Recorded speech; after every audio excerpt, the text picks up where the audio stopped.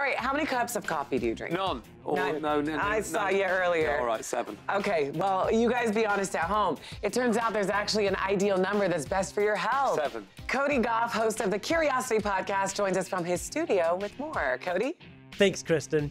Good news is here for coffee lovers. Science has finally figured out how many cups of Joe you should drink every day. Researchers looked at hundreds of studies and found that drinking 3 or 4 cups of coffee in a day is the way to go, depending on the size of the cup and how strong of a brew you're drinking. The review also found some major health benefits. Drinking 3 or 4 cups a day was associated with lower risk of heart disease and lower risk of death from any cause. Now, drinking more than that doesn't do any damage, it's just not as beneficial.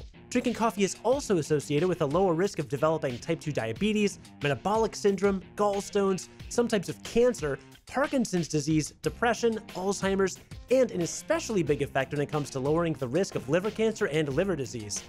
Not to mention, it helps you survive Monday mornings.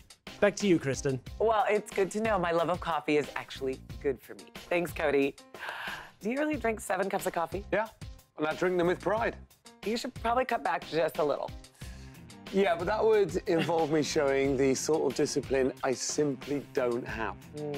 Okay. It's not happening. Understood. You can check out more on curiosity.com.